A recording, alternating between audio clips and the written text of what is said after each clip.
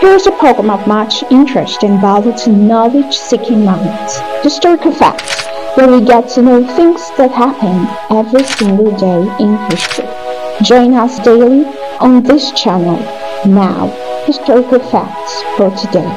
Today, in history, on 5th of July 2002, American baseball player Ted Williams, who was the last player to hit 400 in Major League Baseball, 406 in 1941, died in Inverness, Florida. Today, on 5th July 2009, Sunset tennis player Roger Federer won record-setting 15th Grand Slam slinging title as he defeated Andrew Roddick at the Wimbledon Championship.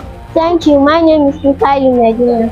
On 5th July 1975, Arthur Ashe defeated Jimmy Connors in 4 sets of tennis at the 89th Wimbledon Championships. My name is Victor Nakane. Thank you. On 5th July 1996, Dolly, a female phenom, Desert Sheep, was born near Edinburgh, becoming the first successful plant mammal.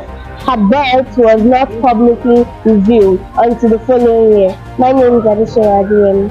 On the 5th July 1962, Algeria officially gained the independence from France, which had declared the African country independent 2 days earlier. My name is Agatha Henry. Thank you.